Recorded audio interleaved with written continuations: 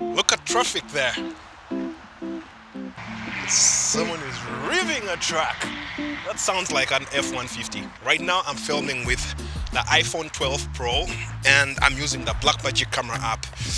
Recently, there are new updates on the Blackmagic Camera App that I want to share with you guys. There are a few things that Blackmagic Design has added to the Blackmagic Camera App for those that shoot videos using their smartphones. Like if you use an iPhone 12 Pro, like the one I'm using. There is a lot to talk about, but I want to make this video very short and I want to talk about, I think maybe 4 or 5 updates that I really find very helpful and useful in this new 2.1 version of the Blackmagic Camera App. Now, off-speed recording simply allows you to shoot at higher frames, or you can shoot at extremely lower frames without necessarily changing your frames per second or your FPS in which you're shooting your entire video.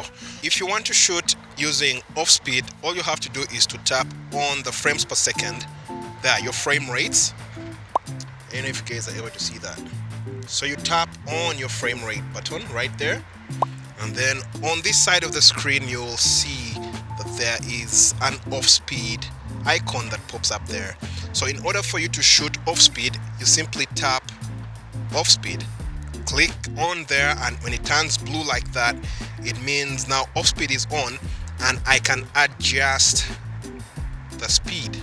Okay, so let's say for example I want to shoot at slow motion 60 frames per second. So right there, as you can see, my off speed is at 60 frames per second. When you look at that, that is what I have right now. So if I attempted to shoot a video right now, what that's doing right now is shooting a video at 60 frames per second without necessarily changing my playback frame rate. So in other words, if I get into post-production and I have a 30 frames per second timeline, and then I drop this clip that is 60 frames per second, this clip is going to play back at slow motion because I captured it at an off speed of 60 frames per second, but with the intention of playing it back on a timeline of 30 frames per second. So that is going to play back in slow motion. That is what off-speed does. And one more interesting thing that Blackmagic Design added to the off-speed function: before you would record off-speed without sound, but now with this new update you can actually record off-speed with sound. You guys remember when I talked about the Pro Movie Camera app in one of my recent videos, where I was simply talking about the Blackmagic Camera app and its inability to allow us to kind of get into the folders and transfer videos that we need without necessarily transferring an entire folder. By the way, I have a tip on that, so stick around. Now, Blackmagic has introduced Bitrate on their app, but it's only supported for H.265 and H.264, which I kind of find very cool and very interesting. You might be wondering and saying, oh yeah, do I really need bit rates? I mean, you need it. For example, if you're just shooting on an iPhone 12 Pro like I do, where I do not have the option for shooting Apple ProRes and log, I simply just shoot in H.265 most of the time. So bitrate is something that I really find very important, and by default, after I updated the app, bitrate was set to high. So there is maximum and then there is high, medium and low. So for better quality you would go with maximum, but of course that has a drawback. It's going to generate very large video files and you don't want that. I did a video comparison where I shot short clips using maximum and high using H.265 and H.264, but the difference is really very small. So if you want to access the bitrate, you simply come to record and go to codec. Under codec, you're going to see H.265 and H.264, and right there is a new menu that was added, bitrate. It reads bitrate, and then you have your max, your high, your medium, and your low. Right now I've set it to high, and that means that I am recording at 12 megabytes per second. Now let's see if we shot using a maximum bitrate, will you even be able to see the difference? The video before was shot using H.265, but the bitrate was on high. Now this is the bitrate at maximum. I don't know if you guys are able to see any differences in quality. I believe that the files are going to be a little bit bigger in this instance because bitrate is simply a measure of how much video data is recorded per second on your camera's sensor. Higher bitrate, you're recording more data. That does not necessarily translate into better video quality. It has a lot of factors that are involved. For example, you have the aspect of resolution, the quality of the lens or the lens choice that you've chosen to shoot with. For example, if I decided right now to shoot using the very wide lens on the iPhone 12, of course we all know that the wider lens on the iPhone is 12 megapixels, right? Yeah, I think it's 12 megapixels on the iPhone 12. Of course, on the 16, they bumped it up to, I think, 48. But more megapixels does not necessarily translate into a better quality image. So right now, I'm going to switch to the wide camera and I'm going to set my bitrate to high for you guys to see if there's any change in video quality. Right now, I am shooting at 13 millimeters. And of course, that is a 12 megapixel camera on the iPhone 12 Pro. Do you guys see any difference?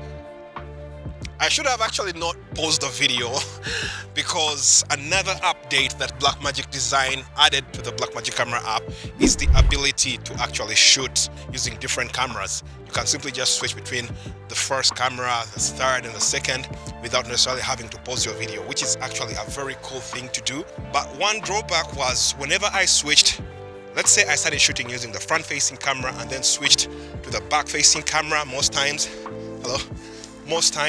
I would get footage that is other way around, like the orientation would actually change.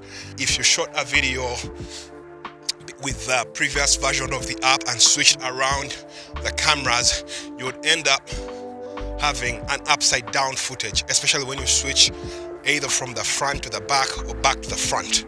So that footage that you switch to is usually upside down. But now with the new update, Blackmagic says that you can switch between the different cameras without necessarily having a flipped video orientation, and I find that actually very cool. Let's try that out right now. I'm shooting using the wide angle lens of the Blackmagic Camera app, and I am going to just switch that up for you guys to see. And let's 1, 2, 3 go switch to the 26 millimeter. That is what the 26 millimeter actually looks like when you switch from the wide, which is the 13 mil, to the 26 mil.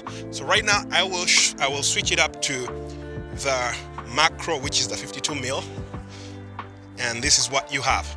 So when you switch it up to the 52 mil, that is what you have. Remember, my bit rate is on high. So right now I'm going to switch it to the front-facing camera, and this is where the problems have always been. So let's switch to the front-facing camera. Ready? There we go. Now I have switched it to the front-facing camera, and in the previous version, I must tell you that the footage during capture would actually look right side up, but when you went back to review the video footage in your media folder, you would realize that part of the video where you switch to the front-facing camera would be upside down, which I kind of found very disturbing. But thanks to Blackmagic Design that they have managed to fix that. But there is a little issue with this switching. There is a little kind of like there's a way the cameras behave when you switch. For example, if I switch to the main camera, the 26 mil, you guys see there is like a microsecond of darkness. It's kind of a flicker kind of thing that pops up whenever you're switching the camera. I don't know if there is a better way of addressing that, Blackmagic Design, but I find that a little bit annoying because you should have expected it to really be a very smooth transition.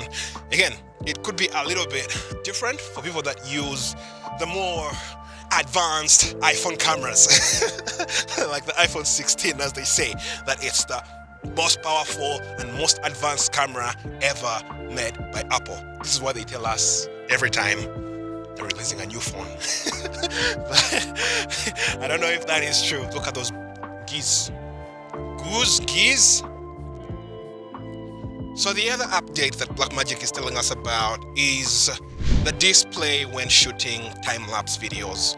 Now this one is not really a deal breaker. It's not a banger for me. It's just a display. It's not really that powerful as a function to really have in the Blackmagic Camera App. But you know what? It's cool to have it there, but I really don't find it very useful. And then the other update is all about, stability when shooting 4K video. That is standard. Then there are other unique updates that I actually do not know what they stand for, like this one here. I don't know what that is. I think it's something to do with the dock kit, whatever. I don't know what that is. And then they talk about improved performance when monitoring on HDMI output. I don't know that because I personally don't use my iPhone kind of connect it with an HDMI output for monitoring. Most times I'm just shooting video out of my iPhone, holding it out just like this on a gimbal or tripod, or just handheld and just directly speak to the camera. I don't find that very useful in my case. However, for people that are into like real big productions using a phone, yeah, I think that is very useful, but not in my case. And I think it's also not the case for regular iPhone shooters or people that generally do mobile filmmaking or simply just use your smartphone to shoot videos. So I don't find that very useful. Oh, one more update, a very important one. I had forgotten about it, and the reason why I had even forgotten about this update is very simple. I still use my iPhone 12 Pro. I do not have that camera control button they talk about. In fact, most people wrote off that button, said it was useless. But it looks like Blackmagic has found a use for it.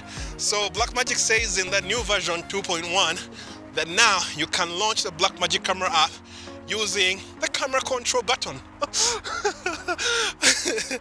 Oh man, I just have a feeling that iPhone 12 Pro can do as much as the iPhone 16s, because what they are simply adding to these new phones is just software. Maybe the only thing I might feel like I'm really missing out could be ability to shoot in log. But again, not everyone wants to shoot log when using a smartphone, especially if you intend to shoot a little bit longer videos. Shooting in log comes with a drawback of very large files. So yeah, I wouldn't actually shoot in log if I'm just shooting a regular video. But if I'm shooting something that is like, let's say a commercial, but they want it on an iPhone, then I could find log useful. But for regular YouTube videos like this one, you don't need log. I say it again, you don't need log. Just expose your scene very well. Just make sure you have optimal light, not like me right now with the sun way too gone. It's a little bit dark right now, and I don't know if you guys are able to see me. And of course, right now I am walking with my back against the light. The light is that way, and I am headed this way. I'm headed that way. So yeah, I believe if you're able to light your scene very well, I think you don't need log. I can guarantee this one. If you gave somebody, a regular person on the internet, you gave them a video that was shot at H.264, H.265, and somebody well exposed that footage and graded it very well, and you also gave them another same footage but captured using log, the difference would be very small. Of course, it's also down to the compression that comes with all these algorithms on social media, YouTube, Facebook, TikTok, that really compress these video files and squeeze the quality out of them. So you really don't get to see the quality in the video footage. Right now I'm walking backwards because I told you the sun is way too gone. What do you guys think about these updates? What update do you find very useful, and banger on the Blackmagic Camera App version 2.1. Let me know in the comment section. Otherwise, I love you guys and I'll see you in the next video. Peace.